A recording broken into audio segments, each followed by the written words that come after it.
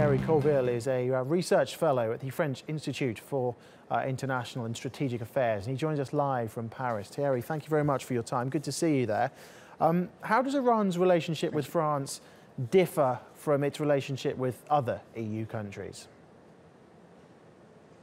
I think there have been up and downs. You know, if you look at the last 30 years, the relations were very friendly at the beginning of the revolution because Imam Rouhani was, living in France before revolution, and then, France stood mainly with Saddam Hussein when Saddam Hussein attacked Iran, so the relation broke down.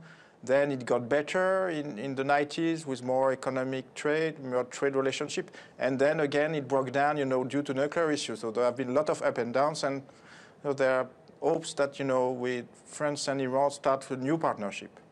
Do you think that it's symbolic that Rouhani is in France and Italy as well first? Or is it just that, he's just chosen France as a starting point? Do you expect to see him crisscrossing all over the EU now striking deals? Or is he going to be particularly focusing on France?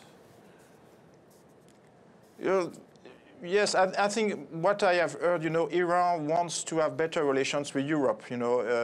Europe was the biggest trade partner before the sanctions. Germany, for example, has, historically always the highest market share in Iran. So there have been a lot of European delegations. So I think, Iranians are pragmatic. They want to, have competition to take the best price, to take the opportunity of more competitions. Obviously, in some sectors like, construction, aeronautics, the car industry, France had a very good image in Iran. So obviously, Iranian, in these sectors, they want to go on with the France partnership. And France gains as well, I guess? Sorry, I did not hear. France gains from all this as well, I guess. How? Can you just explain to us what's in it for France? Sorry, I didn't hear you well. I'm sorry. I wondered what is France getting from this, if you can still hear me on the line. I mean, France must be gaining from all of this as well. For more trade, you say? Yes. Are we okay.